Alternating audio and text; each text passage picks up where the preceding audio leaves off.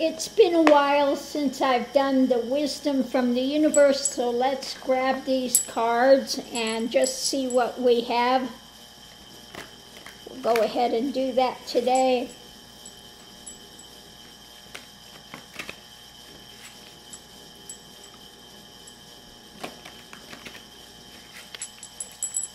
Okay, the first thing out is dive deep. Next we have illuminate.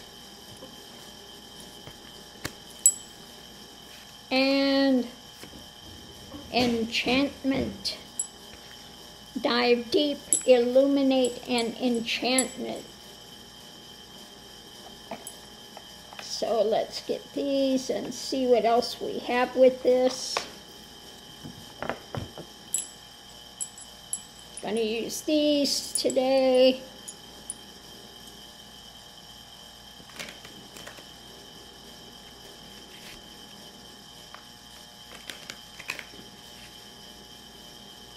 Give them a ruffle shuffle here. So under dive deep we have discrimination. And for transformation, with illuminate we have detachment. And enchantment, egotism. Okay.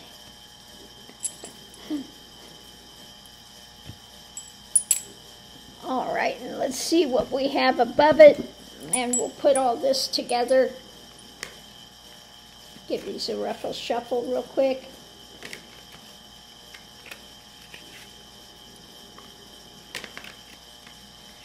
Okay, for above it we have, discrimination, the diving deep, looking beyond what you are attached to in ego. Okay, so usually in this kind of read, the devil is ego. Okay, the drama and the things that you get attached to in the transitory realm. Well, this room we're living in now, the realm of transitory. So you dive deep to get discrimination and see the things that you are attached to that are not aiding you, and also to get beyond ego into this, into reality, okay, to realization. So illuminating, detaching from, again, the things you've gathered and collected in the transitory realm. So illuminating, you look at the things that you've been holding on to. And the enchantment, the egotism, is what keeps you mentally tied up.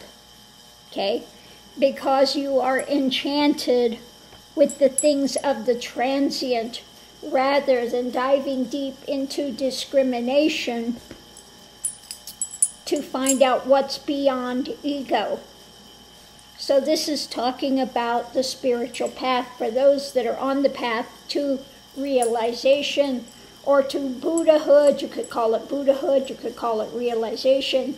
It's going beyond the transitory into that which is the divine is, or that which is eternally unchanging, which is the seed state that we have at the center of being. But what happens, it gets covered over with ego. Okay? So once we find out what we've been holding on to and the things that keep us enchanted into egotism and this mental constriction, then things get illuminated and we get that detachment from those things of the world. It's no longer, it's not that you don't enjoy the things of the world. Yes, you enjoy them. Doesn't mean that you got to push it all away. It means you're not driven by it. It is not your, it's not driving you, okay? It's not driving you. Okay, so you go into a new understanding and you enter what's called the play of God.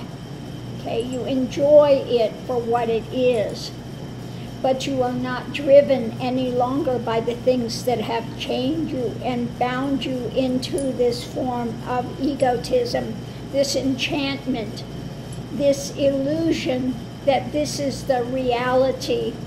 Okay, this is like the one way they describe it is the screen that this is being played on.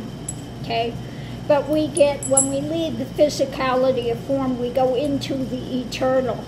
Okay, and all of this stuff kind of falls away and you can see it for what it is. You can see all of the things that you were chained by when you were here, and you learn the lessons and you get more growth.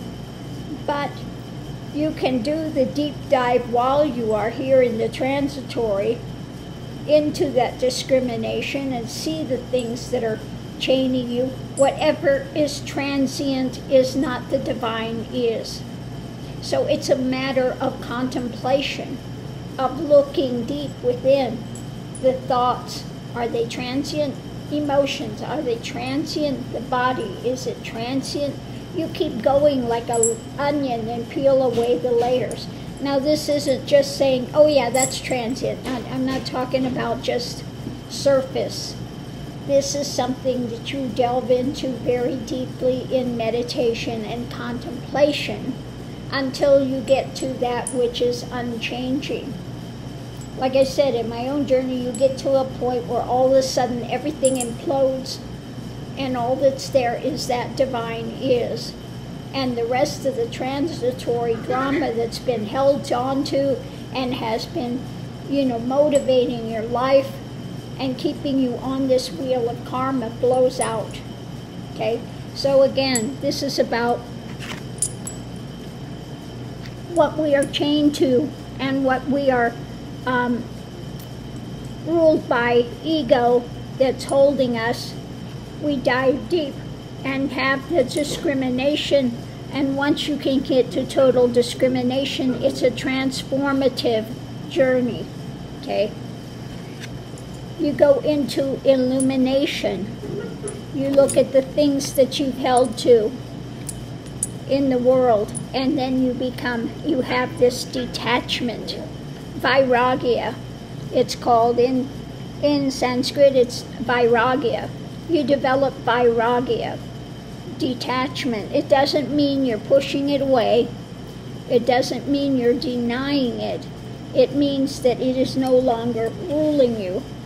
And you go from being enchanted into ego and being mentally tied up by this drama into freedom, into Buddhahood, into realization, whatever you want to call it, the reality versus the illusion that we have been in for so many lifetimes until we do that journey and we break through into reality, or what I term 0-point balance. And that blows out all of the things that you've been enchanted with, okay? That's kept you on the wheel of karma and circling like a hamster wheel for so many lifetimes. So on that note, I'm going to go ahead and leave this here, and hopefully this has helped somebody along in their journey, because we each make the journey ourselves. We can give you pointings, but we cannot do it for you. You have to do your own journey. So thanks for tuning in, and I'll see you online.